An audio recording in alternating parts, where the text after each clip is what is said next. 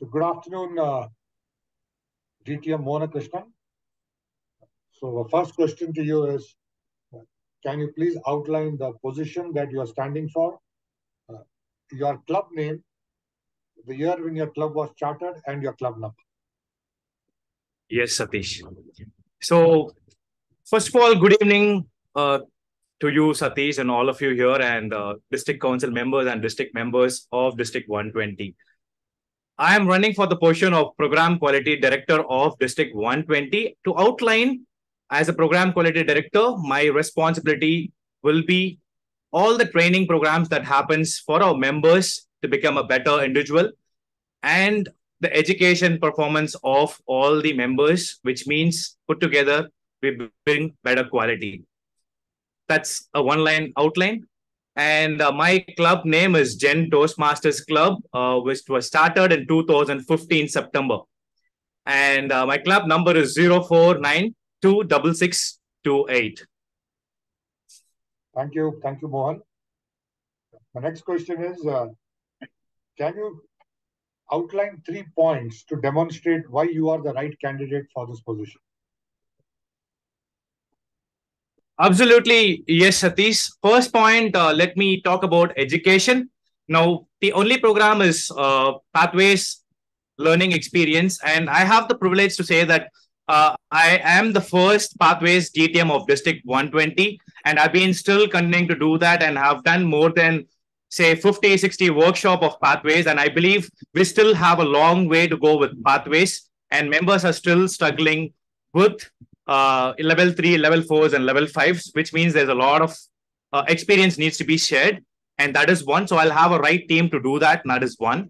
Next up, Program Quality Director has a lot of submissions. You know, we do a lot of districts awards and all those things. I am someone who has always I've been a member and I've thought things could be better. And I've known for doing some technological automations and all those things. And that is something definitely that we will need to bring to our district. Why? Because I've seen members burn out without not being able to submit awards in time or not knowing what is happening.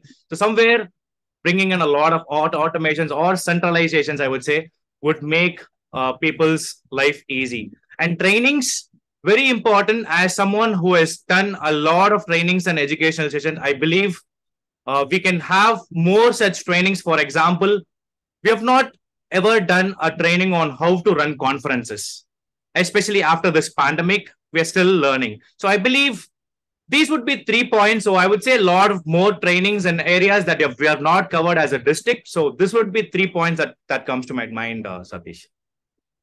Okay, thank you. So my next question to you is, what is that one change that you will implement in the district if you are elected as a program quality director? Definitely, Satish, I was talking about pathways. There is definitely, I would say we have mentors, but as I said, people do not know how to approach Pathways project, even though that is the only program that we have.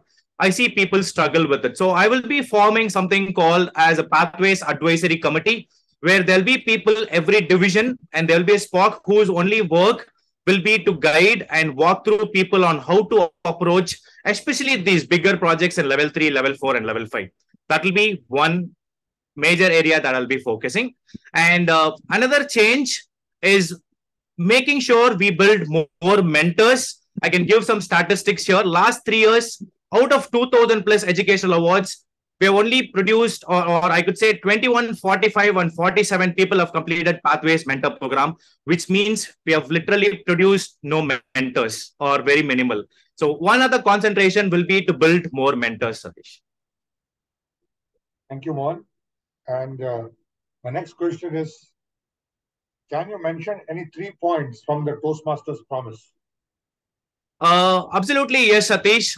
Toastmasters promise is to attend the club meetings regularly. That's the first one. And then fulfill any meeting assignments for definitely, yes.